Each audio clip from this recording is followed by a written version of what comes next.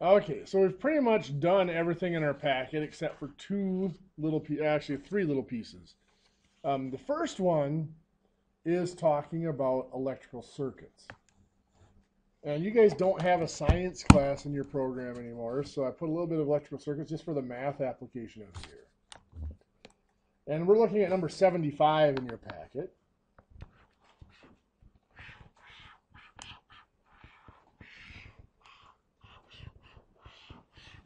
This is going to be a 120 volt system, which is basically what comes out of the wall. You have the first resistor here of 20 ohms. That's labeled as R1, and R2 is labeled as 40 ohms. Now, it's also giving us, there's a 40 volt drop across R1 and an 80 volt drop across R2. What that means, the way a circuit works, this is sticking with kind of the DC concept. If this were an AC concept, it wouldn't actually be a complete circuit. In an AC or alternating current circuit, what completes the circuit is the earth itself. You have your voltage source, which is usually not listed. This symbol is a symbol for a battery. This is an AC voltage source. You have whatever your load is or your resistance is. And then this symbol means it's hooked into a ground rod, into the ground. So resistances reach what, light bulb or switch? Light bulbs, a motor, whatever. The wire itself is a resistance, but for our purposes, we're going to kind of ignore that. That's another reason why we use AC current for powering everything in your walls. AC current has a lot lower loss to the wire than DC current does. It's going both ways. Yeah, it's back and forth rather than a continuous push in a single direction. That's back when they first started it. They tried running DC lines to houses. There was actually kind of a competition between Edison and Tesla. Yep. Tesla was the one that came up with alternating current. Edison was running DC lines, and Tesla. This is all in New England. In New England, I believe it was New York. Yeah. And every 10 blocks you have to have a station. Yeah, and it was very, very competitive between the two of them, but Tesla won out. It was a much more efficient system. But Tesla had a bad rap for a while because he used it for an electric chair. Well, yeah, Tesla was involved in several other shady applications of electricity. After Tesla's death, there was a lot of rumors about him. Things like rumoring that he had built a time machine and some other things like that. You know that. He's had a bad rap. Yeah. People just like to make stuff up about him, I guess. And who knows? That might be true and hidden somewhere. I don't know. But anyway, so in this circuit, the first thing we're asking in problem 75, problem 75A, write the ratio comparing the voltage drop. So the voltage drop across R1 is usually labeled V1, and the voltage drop across R2 is V2. Well, that's 40 volts to 80 volts, which is a 1-to-2 ratio. Notice the volts cancel out, as they do with any ratio.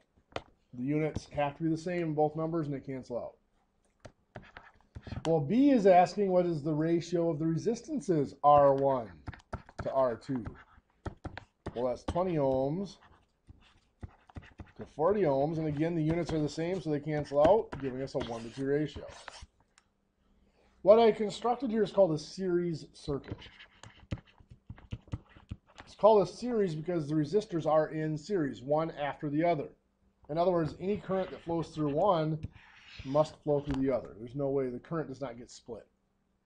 In a series circuit, the total voltage gets divided up between the resistances in the same ratio as the resistances. The bigger resistor gets more voltage. So this is a direct relationship. Bigger resistor, bigger voltage. That it receives? That it dissipates. The voltage source produces the voltage. The resistors, they're called attenuators. They dissipate or attenuate the voltage. They use the energy. They use it, yeah. Okay, so the second light bulb will be dimmer, the same, or brighter? Well, it would consume more power. Yeah, this one would consume more power. So it could be. But it doesn't necessarily mean it's going to be brighter or dimmer. It depends on the style. Efficient, like Yeah. or But it is going to consume twice as much power.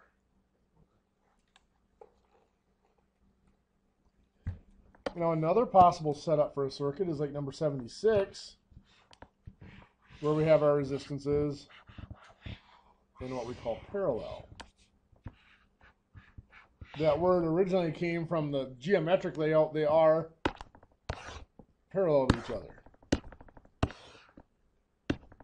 In a parallel circuit, the current gets split. The current that's flowing here ends up getting split, and part of it goes each direction. Not half, but part. And we'll look at how the current splits here in a minute. So let's say that this is an 8-volt circuit. And this is R1 of 20 ohms. This is R2 of 40 ohms.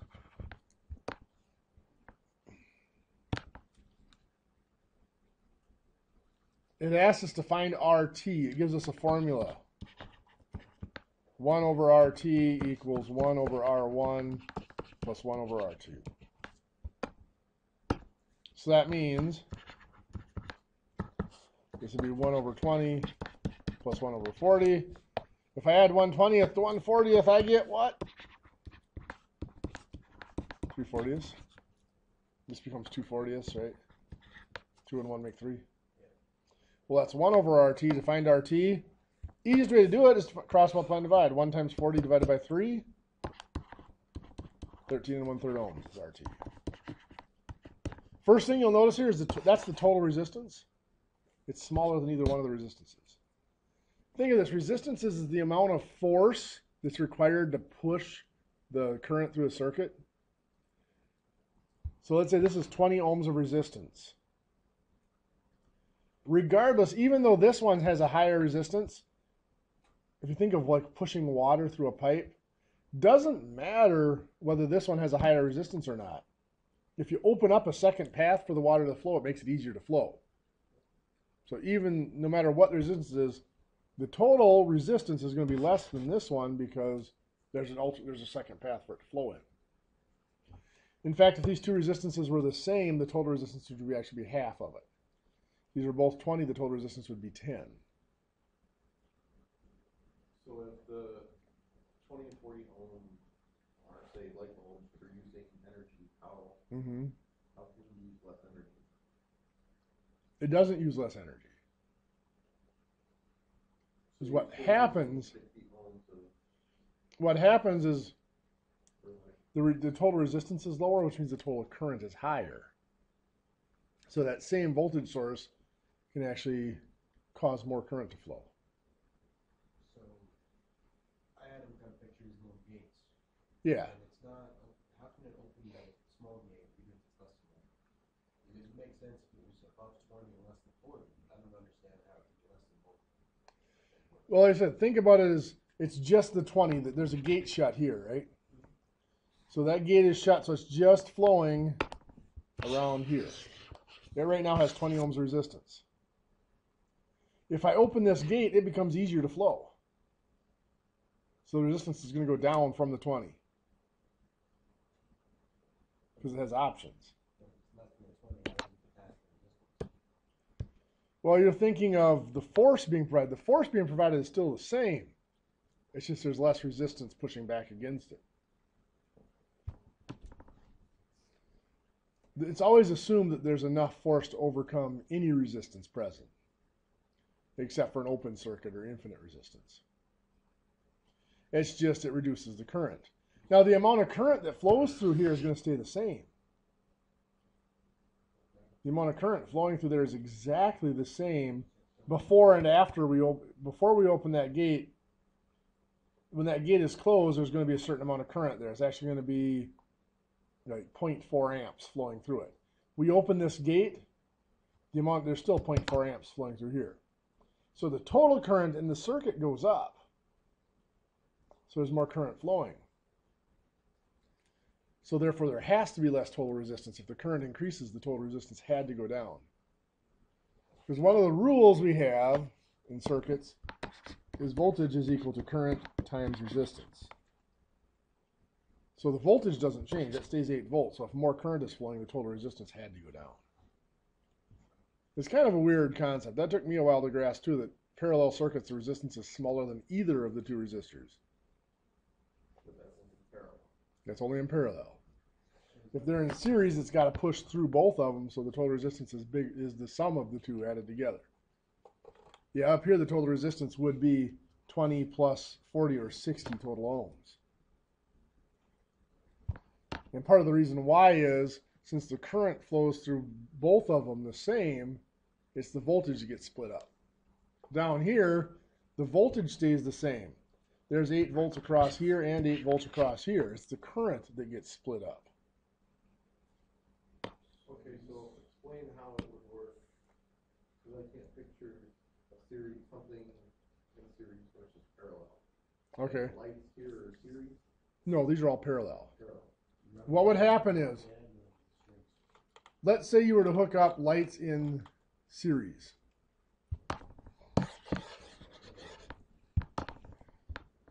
Let's start out like this. You've got your voltage here, and I'm just going to use a resistor symbol for the light, right?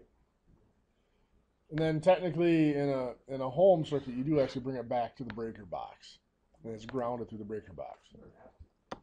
Well, you can run it straight to a ground rod, but you usually bring it back. But anyway, so this light's going to shine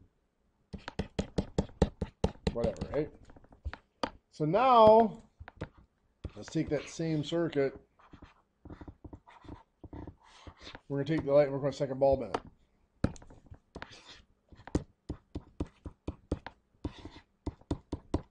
Both bulbs are about half brightness because the voltage gets split up between them. Can't you run heavier line and have extra voltage? Nope, your voltage is set. I'm not following, like, because Here, let me draw. if I took all the light bulbs except that one out, it's not gonna make that one light bulb brighter. No, because these are not hooked up in series. These are hooked up in parallel. And I've seen houses that were wired in series because they screwed up. So here's your breaker box, right? You run your wires, because your wires are a combination of 2 wires, right? This wire goes into the ground. It's hooked to a ground bar that's grounded outside. This is the power that's hooked up to your generator, your voltage source at some point coming in, right? And I'm just drawing, this would all be one wire with 2 strands in it, 2 conductors in it, but I'm drawing as 2 separate wires. So, here's my bulb. Here's my second bulb. And what usually happens is you run the wire in there, you take your positive, hook it to the bulb. The ground, you hook it to the ground of the next wire, and you just run it through, right? And the ground comes off of here. There's 2 bulbs. These bulbs are going to be half brightness. Because let's say this is a 120 volt source, which is your standard home voltage. Each of these only get 60 volts, but they're used to 120 volts. This is an incorrect way of wiring light bulbs. If this bulb burns out, this one goes out too. Yep. So, Those are low voltage bulbs, that's why they get away with it. So the proper way to wire this up would be this. You bring the wire out of here, the wire from the ground. You get to the first bulb, you wire them to the positive and the negative, bring the wire off of it to the next bulb, like that. Now, if this, what's happening now is you have 120 volts across here and 120 volts across here.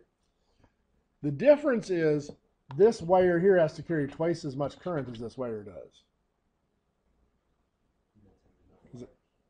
Yeah, and that's how, if you get too many bulbs out there, that's how you have problems with your wires. So the only reason, But these bulbs will both be full brightness because they're both getting the full 120 volts. yeah, so the only reason that would be, those 2 would be dimmer is because the energy for the second bulb has to go through the first. Yeah. Okay. So they're each getting half the energy because you got to split the energy between them. It was passing through the negative on the other side. Yeah. Okay, And technically, the way they usually wire it is like this. Let's say here's your box for the bulb to come in. This is your wire coming in from your circuit box or whatever. Here's the wire going out to your next bulb. What they'll usually do is they'll just bring the negatives together and they'll wire them together. Wire nut them together.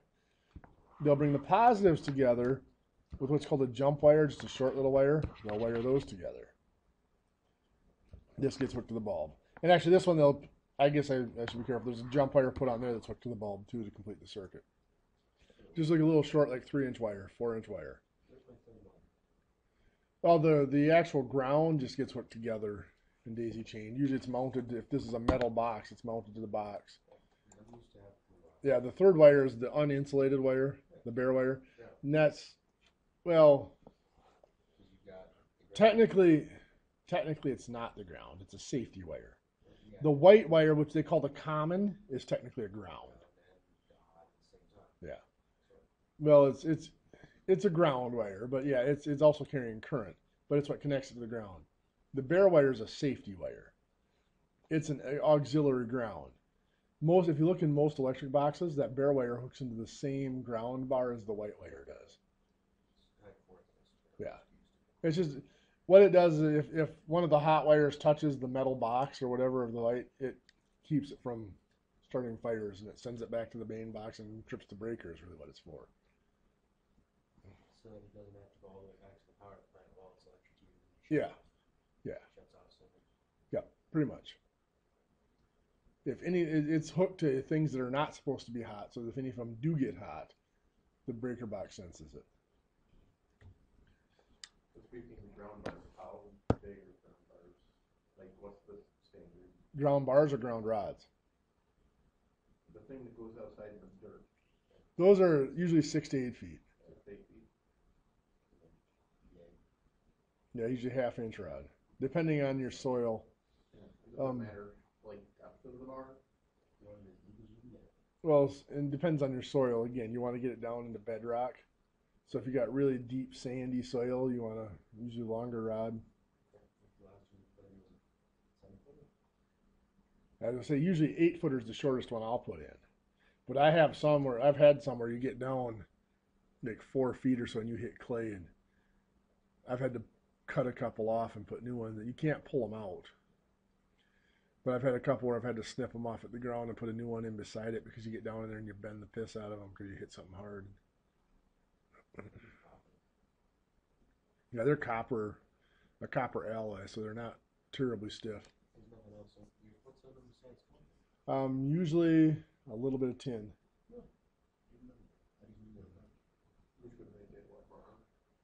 Well, not totally. It doesn't have the right mixture to be bronze, but it just makes it a little stiffer, is all it does. A little less likely to corrode too. Copper itself is high. It corrodes really, really bad.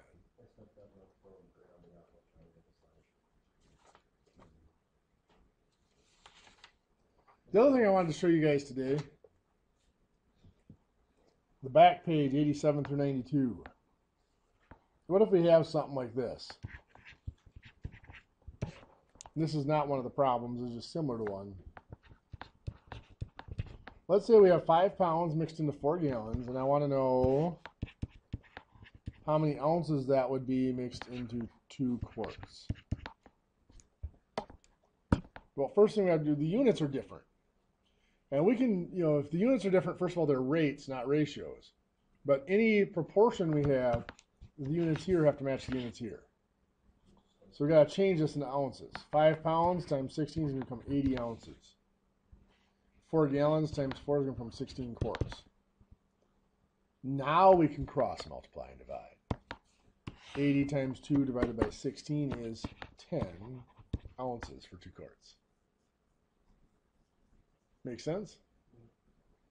So that's really all that is about. So, for tomorrow, we should finish the packet, because tomorrow we will do Unit 1 test.